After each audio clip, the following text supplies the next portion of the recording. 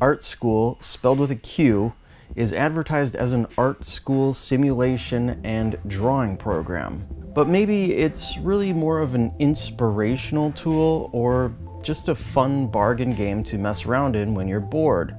So Julian Glander is the developer of Sqool, and he actually did a number of interesting art pieces for Adult Swim. You may recognize his work from there. It's certainly an aesthetic. His work definitely reminds me of 90s computer-generated 3D art, but it's more than just visual art.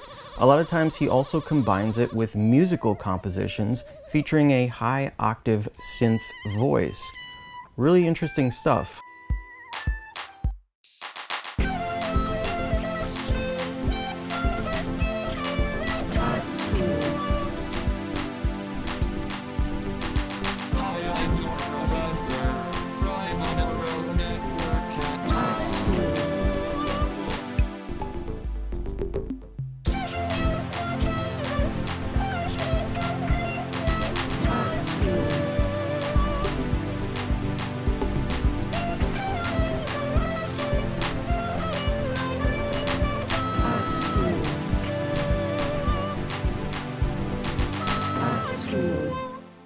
So picking up Sqool was kind of a no-brainer for me.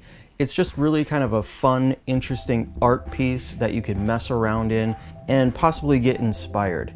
It was cheap, and I know my money is going to an indie developer slash artist. For me, I can't think of a better way to tip an artist than to buy their game. We play as Froshman, who is a freshman at Sqool, and your teacher is a computer AI known as Quartz. So basically you have this artistic world that you're free to explore. There are new art brushes and color swatches hidden throughout the world for you to discover in order to unlock more drawing features. It's pretty much up to you what you want to do first. Do you want to explore the world for more art tools, or do you want to enter a building and start your first assignment? If so, your teacher will give you one of many randomly selected assignments to complete. A lot of these seem like good exercises in breaking down barriers that you may be setting for yourself. For example, they might have you draw something green when you don't actually have the color green. How do you draw the color green without using green? Maybe you draw dollar bills or trees. Maybe you draw an inexperienced cadet, or maybe you just draw a visual representation of whatever comes to your mind when you think of the word or color green. Another assignment I got was to draw 3 things that are opposite of each other. Sure, it's easy to think of 2 things that are opposites, but how do you draw 3 different things that are opposite of each other? Then there are also assignments that you might be expecting to, things like draw a bicycle from memory without using a reference. Once you've finished your art piece, you can enter any building or fall off the map in order to turn it in.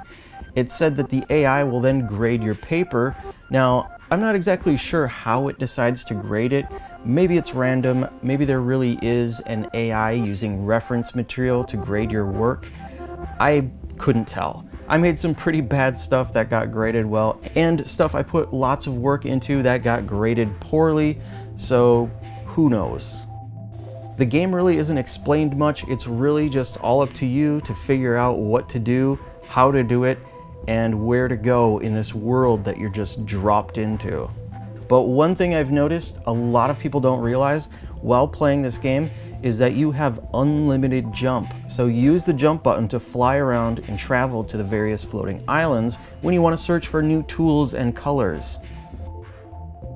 Each of these floating islands is a small, abstract, early 90s landscape to explore, with unusual foliage, odd structures, and geometric-inspired design.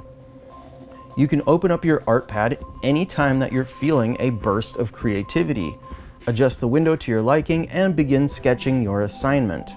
For some reason, in my first game, I didn't start with the default tools that you're supposed to. Things like undo, or a pencil tool, and the color swatch for black.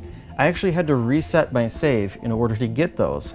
So if for some reason this happens to you when you first start, be sure to wipe your save and start over before you get too far into the game. It's probably pretty uncommon though, because I reported this issue to the developer and it sounded like they haven't had any reports of this happening to anyone else yet. This game really makes me wish I had a stylus for my Nintendo Switch though, but you can use your finger or you can use the analog sticks to do your drawing as well, although it's just not as ideal. So I wouldn't say this is a great program to use as an art tool, and I wouldn't say it's much like a typical game either. There's no death, no intense platforming or puzzle solving. Again, to me, this is more of an inspirational art piece that can get you thinking outside of the box for a bit and challenge your artistic side. Anyway, I just thought this was an interesting, different sort of game, so I thought I'd let you guys know about it. In addition to the Nintendo Switch, it's also available on Steam. Alright guys, that's gonna do it for today. Thanks for watching. Until next time, I will see you later.